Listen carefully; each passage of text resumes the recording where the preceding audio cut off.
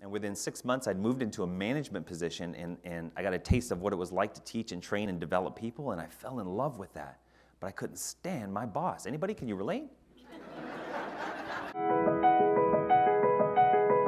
Got a full-ride scholarship to the University of Northern Colorado, as Steve was saying, and my first year there, sat the bench, learned the system. Second year there, I started and had a breakout season, all conference, got into the record books, and in my mind, I'm inching my way closer to playing pro football, that childhood dream.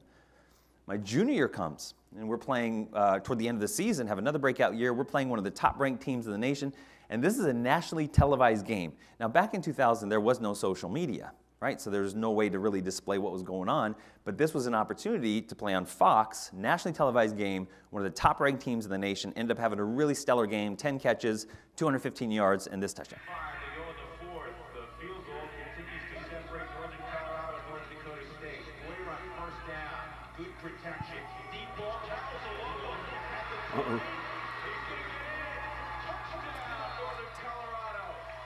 And so this put me on the map, right? And so my senior year comes, and I work hard, and I'm ready, you know, and 10 games into the season, we have our final home game, a very emotional day, and on this final home game, on this particular play, I'm literally 95 yards short of breaking our school record for yards in a career, which is a pretty big deal. And in my mind, I'm inching my way closer to achieving that childhood dream.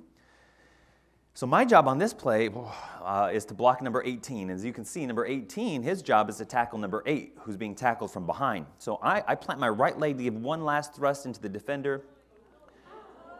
And as you can see, yeah, oof, I still get choked up thinking about that.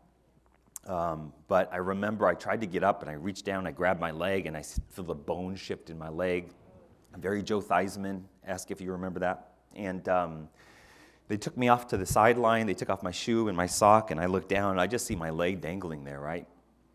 And the trainer, he's working on me, and he doesn't want to look at me. He's very hesitant, but he needs to tell me something, and I'm in shock, and I need something.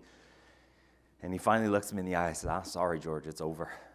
And I just crumbled, man. Everything in me just crumbled. And they put an air cast on my leg to try to stabilize the break as much as they could before they took me into the operating room to operate on my leg. And as I was leaving the field, I remember just had my head down like this, and all of a sudden I hear these loud roars from our crowd. So I looked at the field, assuming we scored a big touchdown, and then I see our players, opposing players clapping, and I look up to our stands, 10,000 fans, sending me off in a standing ovation. It was the most bittersweet moment of my life. After that, I fell into a real dark place. You know, suicidal thoughts, questioning my life, why was I here?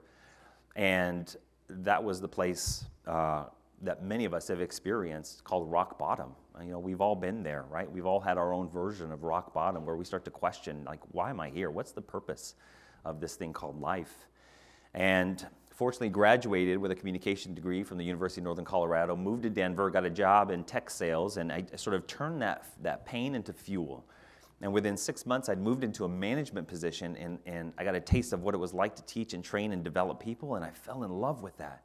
But I couldn't stand my boss. Anybody, can you relate? Got one hand right here, smart crowd, got a smart crowd. Saw a couple of you started going, oh, no, I'm good, I'm good.